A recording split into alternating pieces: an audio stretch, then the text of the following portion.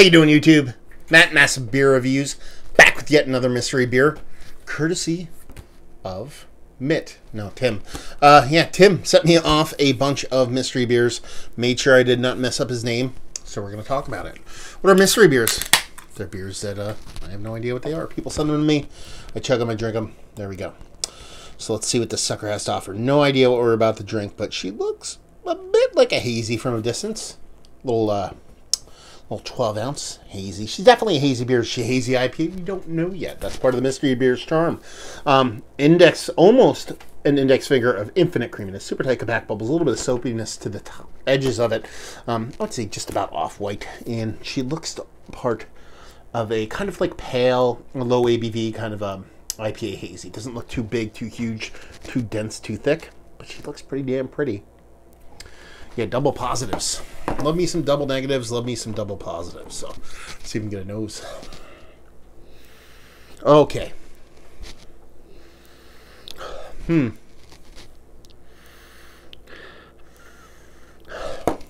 That's grapefruit juice. It smells just like grapefruit juice. There's an odd, like soft, slightly soft, like plastic, burnt plastic component to it. Oddly enough, it's not actually turning me off. It's more like kind of like a super pithy, rindy grapefruit can sometimes give that to me, so I'm not necessarily calling it out. This smells like somebody's, like, it could be a Berliner, but that big, huge grapefruit note is just overpowering everything. From what I actually smell, it could be that extra hopped, extra fruited, or it could be somebody's pale or IPA, much the same vein.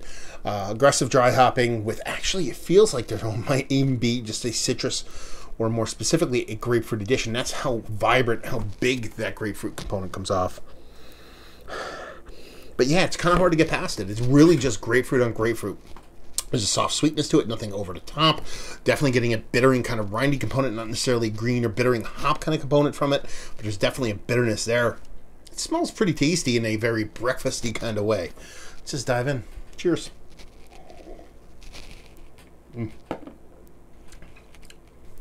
Okay. That's got to be somebody's Berliner.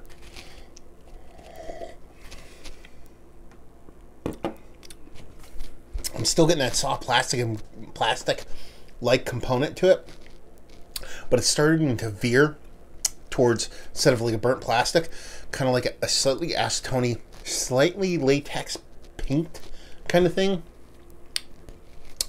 But again, leader in the clubhouse. This is a big, huge grapefruit component. I'm almost getting like lychee vibes. That's where I think maybe some of that super tart, kind of fruity, kind of burnt plastic thing is coming from. But yeah, it's somebody's Berliner Weiss or Kettle Sour. Let's put it that way. Has a bit more robustness to it. So I'd say almost like a sour pale ale. Sour pale ale Berliner. Kind of like a Berliner that is extra hop. The fruit addition can almost be a sour pale. But yeah, there has to be a fruit addition in this. There has to be an addition of a decent amount of kind of secondary kind of cold side hopping.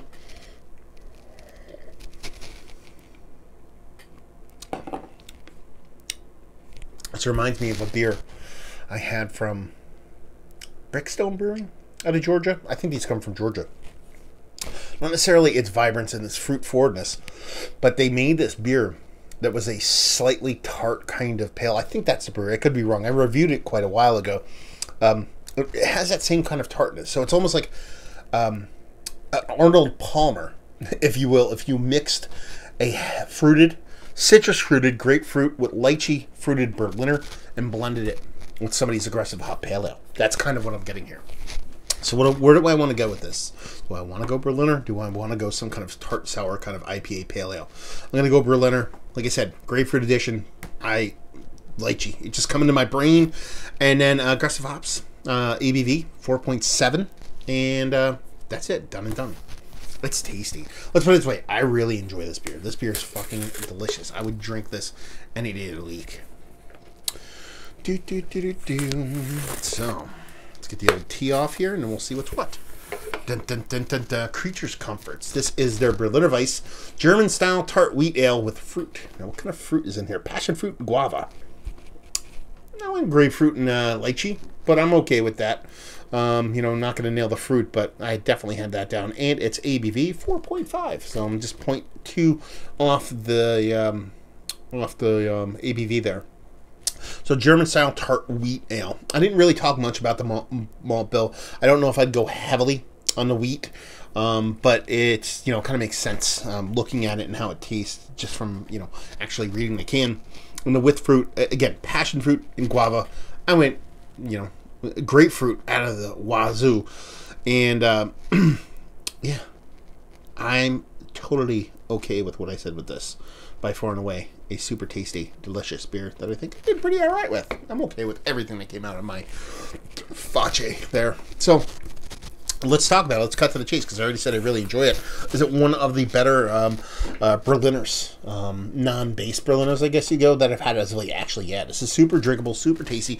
Drinks like it's from down south. Drinks like summer. I'm in a t-shirt. It's going to be 65 this weekend, so I'm itching for a little bit of summer vibes, and this is giving me those vibes wholeheartedly. Value and availability. It's Creature Comforts. We actually see their stuff up and around this area. I don't know if Jersey sees it, but Pennsylvania does. So it can be had. I don't necessarily know this one can, but their beers can be had and leave you with, if you like you like this beer, if you like summer, if you like grapefruit, if you like fruited Berliners, and you like balance. I really didn't talk about that. There is that aggressive hopping. There is a whole heaping bit of fruitiness, and there is a nice pop of tartness, but nothing gets out of control.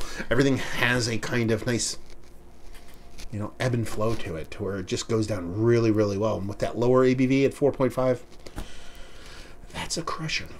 So there you go. Another review in a box. Mystery beer, mind you. Hopefully you guys enjoyed it. If you enjoy the mystery beers, you can send them to me. It's the only way I can do them.